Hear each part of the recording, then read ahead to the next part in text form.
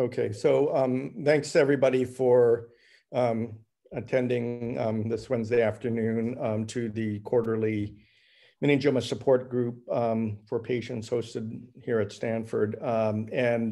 What you know, as those of you that have come to these meetings before know that we generally have speakers and topics of different variety over the course of the years. From time to time, I like to have a kind of just a presentation of where the current directions in managing meningiomas are going. And usually these, I try to coincide these support group meetings with kind of a national meeting that focuses on meningioma. And so there was a meningioma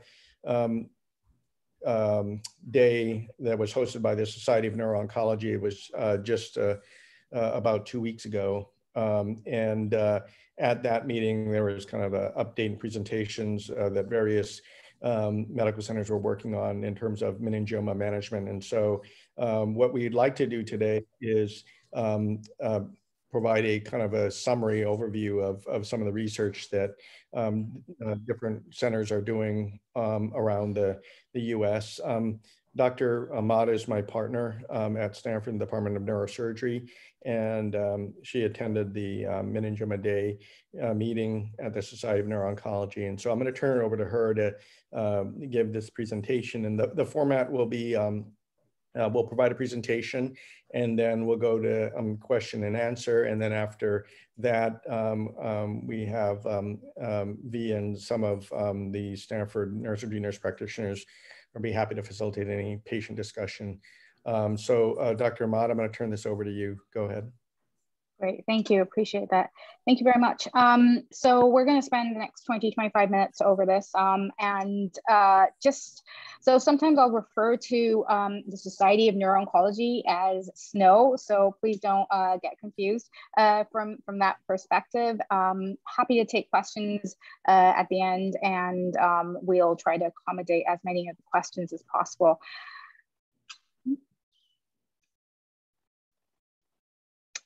Okay, so just the Meningioma Day itself, they talked about three main things, and I took Dr. Chang and I discussed about the key main aspects of Meningioma Day that we want to talk to you about and discuss with you. So we went over the current standard of care for meningiomas.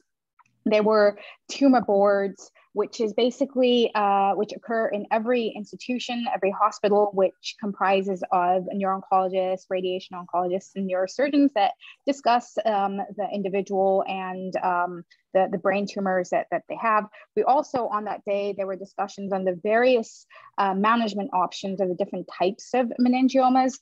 And there was also a discussion about the biological and molecular advances in meningiomas. And one of the things that we'll briefly discuss today is the role of microRNAs and liquid biopsies, which is basically taking a blood sample to detect and even possibly prognosticate how brain tumors will behave. And then there were also clinical practice updates from that perspective. One of the things I will touch upon is the reclassification of meningiomas, or not the reclassification, there's a modification in some of the aspects of how meningiomas are going to be classified. And if yourself or if you have family or friends that have a meningioma diagnosis, and you might be reading reports and path reports, that how that might impact both what you see from the report perspective and also how short-term and long-term care will be translated. So one of the things is this slide basically shows how meningiomas vary in their location and their size, and just on the basis of that, how they will impact treatment strategies. And that's why it's difficult to have like a one size or the same size fits all kind of strategy, and hence the need for updates and consensus and a standard of care of how meningiomas are managed nationwide and internationally. one of the things is that we will be talking in broad terms, even though meningiomas are so different. And that will be, but how are meningiomas, different meningiomas alike? Meningiomas are, broadly speaking, benign brain tumors that arise from the covering of the brain. And you might have heard us use the word that they kind of knuckle down into the brain. So the brain is surrounded by meninges, and these are arising from the coverings of the brain. For those of you who read Roald Dahl, there's a short story by Roald Dahl about a brain surgeon, and he talked about how he fell in love with brain surgery because of the beautiful names of meninges. There are 3 layers. There's the dura, arachnoid, and pia, and how that really drew him into neurosurgery. So the meningiomas arise from arachnoid cap cells, which are the middle layer. So again, wherever meninges are located, because the brain and the spinal cord are surrounded by meninges, meningiomas can arise from there. And the classifications, and you may hear us and other neurosurgeons, radiation oncologists, and neuro-oncologists refer to them as, they're round, or they're thickened, like they're on plaque. We'll also refer to them from the site, whether they're in the brain, the spine, or what part of the brain itself. And just a little bit about the WHO classification. That's a World Health Organization classification. And the reason why classifications are so important is that it's the same currency of describing the aggressiveness of a brain tumor. So when we say 1, we generally mean that this is a benign brain tumor, this is a benign meningioma, and that it gives us and the patient, their families, and their care team an idea of what we should, and as all of us in the same boat, should expect in terms of treatments and recurrences, and that kind of gives an idea. So WHO classification 1 is a generally benign tumor. That is the most common tumor, and it's about 70%. 2 can also be referred to as atypical, and they're about 30% or in and around. And then 3 are what we call more malignant brain tumors, but they're not, I wouldn't refer to them as cancer because that's a whole different terminology. These are just tumors with grade 2s and grade 3s have a higher likelihood of recurrences, and that's why they're graded higher from that perspective. We will be talking a little bit more about WHO classification because that will impact neurosurgery and neuro-oncology and radiation oncology and all of your healthcare providers that are involved with meningiomas. So I'll touch upon that in a minute. Most brain tumors are sporadic. That means that there is no genetic component to them. As in there's no familial component that because one family member has them, that it is not necessary, or the likelihood is extremely low that it will also occur in your offspring, but it can be part of syndromes such as neurofibromatosis type 2. So generally, just based on statistics, most brain tumors will be benign, grade 1s, and most of them will be sporadic, that there is no familial component from that perspective.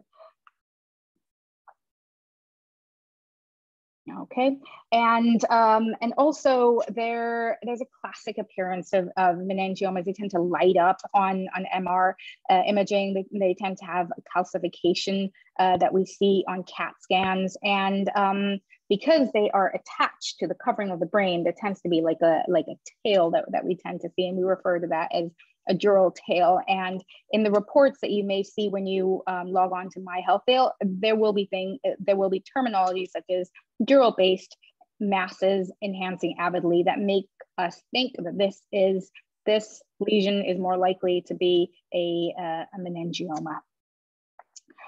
So the traditional management options, and we tend to give patients and their families, individuals, the treatment options, which are, if these are incidental, asymptomatic, meningiomas that there will be, and that's what Dr. Caldwell here referred to as N-knife, like no surgery, just observation and surveillance at regular intervals, every 4 to 6 months, every year, to kind of get an idea of how they grow.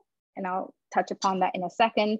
And then the other options are radiosurgery, stereotactic radiosurgery. Stanford is the birthplace of CyberKnife with Professor Adler, and then Dr. Chang, who is now the director and our leader in CyberKnife.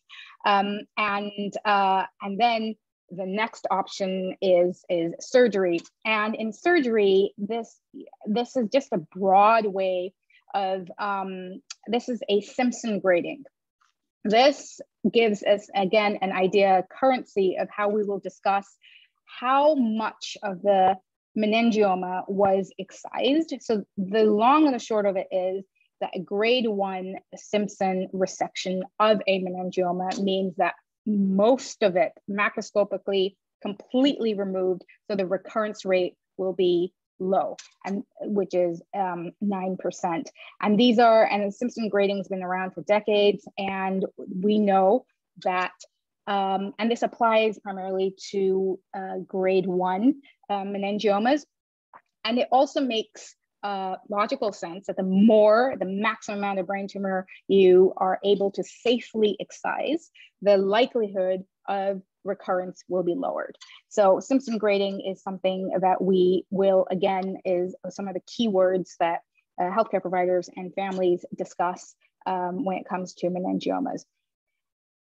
So the aim of surgical treatment, so this is Dr. Aaron Cohen-Gadel's presentation, and he talked about that the first time is the best time, the best chance at cure, that there should be aggressive bone removal in a safe way, and then talked about multidisciplinary approaches, about neuro-oncologists, radiation oncologists, about your rehab team and your neurosurgeons and the families being part of the process.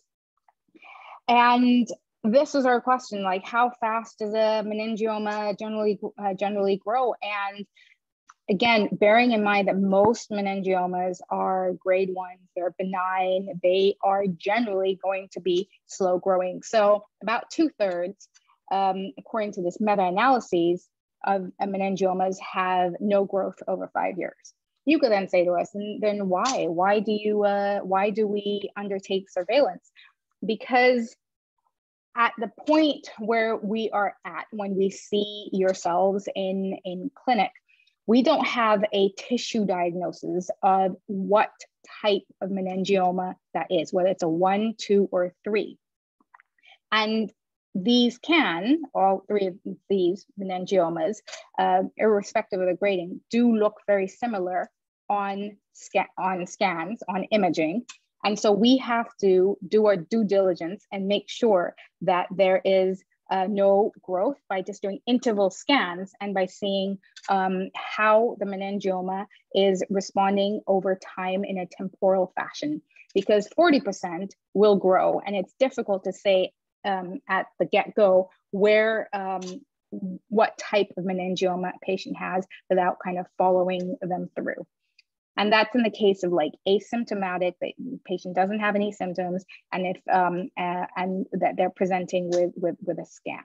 So most meningiomas will not have growth, but there is a large percentage, 40%, which will have growth, and we do need to monitor it and then talk to individuals and their families about options such as CyberKnife or surgery followed by CyberKnife.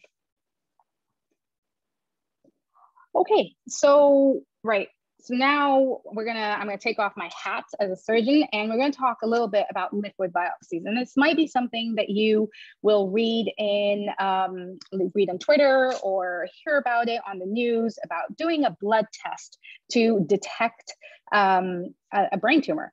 And this liquid biopsies have had more inroads in other brain tumors than meningiomas. Meningiomas are referred to as colder colder brain tumors because they don't spark as much of an immune response. And the long and short of it is that if there's a meningioma in your brain, there will be the release of certain elements, one of which are microRNAs, which I'll discuss in just a second.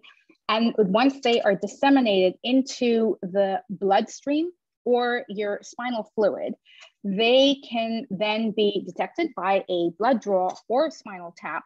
And that can be a detection tool to see whether you have meningiomas, whether you have a meningioma. It can also be a prognostic tool.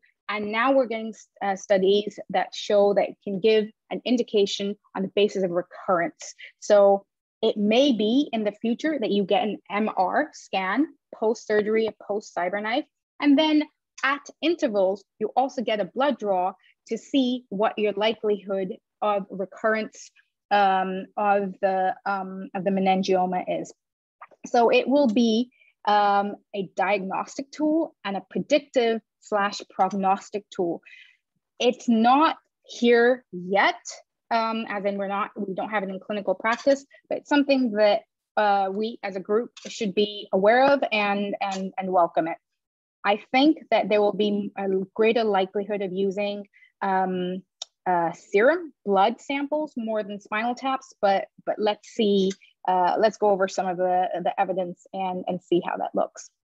So what we will be using, even though there are lots of different types of identifiers within the blood draw for the liquid biopsies, in meningiomas, they're specifically thinking it's going to be microRNAs, which is basically, you've got the DNA within your nucleus, and the DNA translates into the protein structure of your body and of the cells.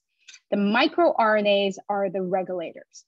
So everything that we're going to say now in the next couple of slides, the whole aim is that the genome, the genetic material, will dictate the outcome of the tumor and the type of tumor. So we are seeing various microRNAs that can dictate how aggressive the meningioma will be. And we are seeing that these can be detected in serum, which can be translated to, there will be specific microRNAs that can be looked at in a blood draw. So they basically are going to dictate which proteins are going to be manufactured and how the disease will manifest. MicroRNAs are tumor suppressors in other cancers. They have roles in cell death. There are certain key microRNAs which have been identified and have been associated with more invasive and recurrent meningiomas, and there can be a prognostic significance to them as well. So there is, from what we learned at and heard, and a culmination of so many minds meeting a couple of weeks ago, microRNAs will help us identify the various subtypes of meningiomas, going back to the grading and aggressiveness. And it can also be used in the future as an effective diagnostic and prognostic marker to detect disease and to identify if it will return and what the overall survival will look like. And your ultimate aim is, with that kind of genetic information, for more accurate and targeted therapies. Now, this is a quick slide that's going to give an overview in one line of people's decades worth of work, so that we are all aware as a group of what to expect and what to welcome when it comes to meningiomas. So we do know that meningiomas in various parts of the brain do have a distinct genetic signature. For example, skull-based tumors. So if you think of your skull like a box, then at the bottom of that box, the skull-based meningiomas each of them have a different genetic signal compared to the ones on your convexity. The new WHO classification, which we're expecting this summer, is going to utilize a lot of the molecular markers, which I will discuss in a second, to the grading features. So what that means is that you may have a grade 1 meningioma, which with certain molecular features added onto it, may make it more likely to recur than a grade 1 that does not have those features. So there are 3 or 4 molecular features that are key to assess here. So the grading is one very important part of it. And then we have to see what is associated with that grading. And the molecular features can better predict outcome, because the question that all of us are trying to, the individuals, the families and us, is that we want to give as accurate an answer to outcome and predict recurrence and try to reduce the risk as much as possible. So TERT mutations will be, you hear the word TERT mutations, and we know that there's a higher level of recurrence if there is a TERT mutation there, even for grade 1 meningiomas. Methylation signatures, again, that's an added component to the genome. And they're, again, associated with recurrence, and they can also favorably predict. So that it's a good predictor of behavior of the meningioma. And there's a lot of applicability to methylation, and will be used in the WHO guidelines. Copy numbers are basically structural variations of the genome itself. So TERT, promoter mutations, methylation, copy number alterations, this will all be brought together in the publication this summer and will help us and yourselves. We can stratify risk and predict outcomes in a much more accurate manner. So one of the examples that I gave earlier on, which was like, if there's a patient who has a grade 1, which is generally thought of as a benign tumor, but they have more copy alterations, in that case, we're more likely to give them radiation therapy, even though that they're grade 1. And then they might be a grade 2, which is generally thought to be a little bit more aggressive, but they don't have those high risk copy alterations, then you will not require radiation post surgery. So the management will be modified and stratified according to that. And it'll come down to basically copy numbers, genomic translocations, and mutations. So it is down to what we're seeing from a genomic perspective. There are some brain tumors whose genomic material is extremely complicated. So I think with meningiomas, and that's why we're quite optimistic about the stratification will provide a greater level of accuracy. All right, an important part of Meningioma Day was also a discussion by neurosurgeons, radiation oncologists, neuro-oncologists, and our partners in nursing and rehabilitation, physical therapy, and occupational therapy, that we are very aware and empathic to the fact that there is a great impact of having the diagnosis of meningioma and the sequelae from there. And there are multiple different types of quality of life questionnaires that are undertaken. One of the ones for brain tumors in general is SF36, and that assesses quality of life in multiple domains. So meningiomas are the black lines here. So you basically need to score a higher number. A higher number is good. And you can see across the board, meningioma patients from physical function to bodily pain, social function, mental health, vitality, emotional role limitations, emotionally, general health, they're scoring lower. And that is of concern from the perspective of the healthcare providers, and of course to individuals and their families. But this is an objective measure that there is, we're seeing objectively from questionnaires and repeated questionnaires in multiple countries across across the world and over time with patients, that there is a significant effect on multiple aspects of our lives of patients and individuals who are diagnosed with meningiomas. There are also more self-reported symptoms of anxiety and depression amongst individuals who have a meningioma, as we can see here. And there's also a great impact on caregivers. And this is, again, we talked about this great group, which is the Dutch Meningioma Consortium, talked about the long-term effects on families and caregivers. And it's beyond just the patient. There's caregiver burden that's described in 35% of cases, from social isolation, environmental factors, feelings of disappointment, stress. And also, there is a very strong relationship between patients and caregivers, of course, and that there's impact on the general well-being of both individual and their caregivers. And anxiety and depression is really a very significant aspect from that perspective. And here they talked about unmet needs. So unmet needs of the meningioma patient in the post-operative phase. The key ones were access to targeted post-operative care, lack of psychosocial supports, lack of information to meningiomas and post-surgical treatment, what to expect, what is safe to do, available resources, what's normal after surgery, all the kind of questions which are exactly what any individual going through surgery would expect. And it's of concern that these three remain unmet needs for a significant number of patients.